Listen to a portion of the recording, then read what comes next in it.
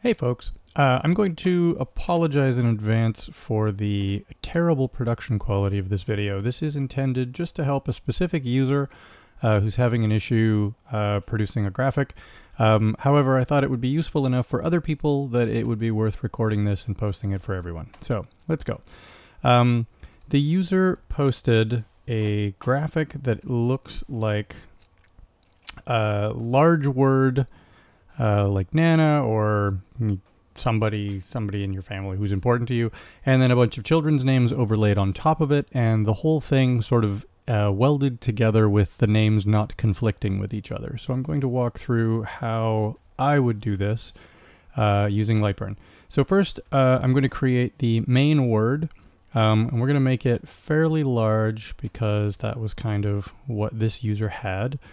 She had the word Nana, like this, quite tall. And then there were 3 children's names laid over top of it.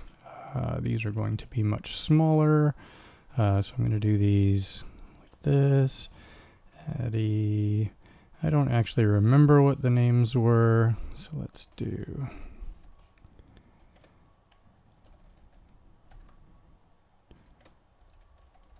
It was something like this. Those aren't the correct names, but we're close.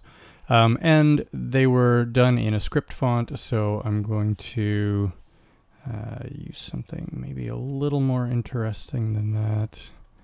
Let's try brush script. Okay, so that's actually pretty close. So this is approximately the look that she was going for. Now, what I've done so far is very, very simple. I've just typed the text and chosen a font and scaled it. I'm not using any hotkeys or anything exciting like that. For this, I'm going to grab it from the middle here, move it into the center here, and when you see the cursor change to that X, that means I've snapped the center. So we have the text snapped to the center of the big word. Then I'm going to grab the sizing handle over here and drag it, and holding the control key makes it drag from the center, so I can get things lined up close to the way I want. Now this is the tricky bit.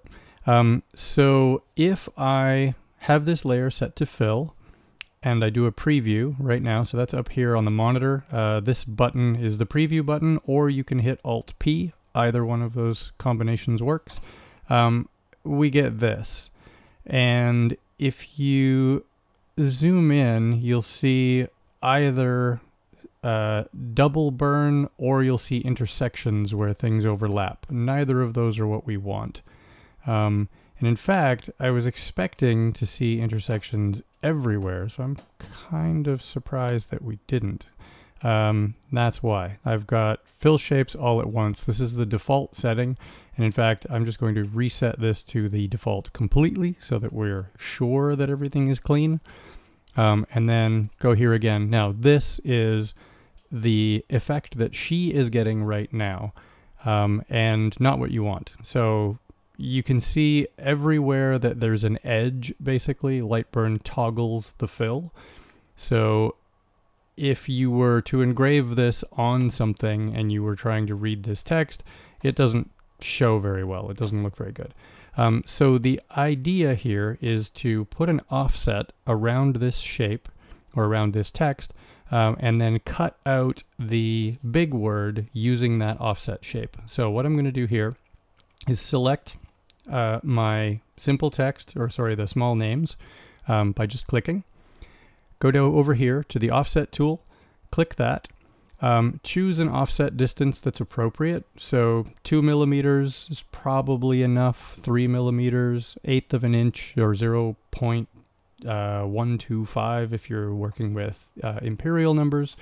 So you can see that is creating an offset around that text that's fairly large. So I'm going to do that. I'm also going to set it to select the resulting objects. That's not necessary, but it makes the next step a little easier. Click OK. And now you'll notice that that outline is selected. So now we want to weld this new outline with the big text. And that's the key. If I preview this right now, we get something that looks like just as much of a jumbled mess as what we had before. If we hold down the Shift key and also select by clicking the big word in behind, go over here and hit the Weld button. Now you'll notice that all of the edges or lines that went through the kids' names are now gone. So I'm going to undo so that you can see what it used to look like, and then I'm going to redo the weld so you can see what it looks like now. And notice the differences. So this portion of the A goes right through the D and the R. If I redo the weld, it's gone. So if you preview this now by clicking preview or Alt-P, we get fairly readable kids' names over top of the nanographic. And if you were to engrave this onto a tumbler or a cup or a serving tray or something like that, it would make a cool keepsake. That's it.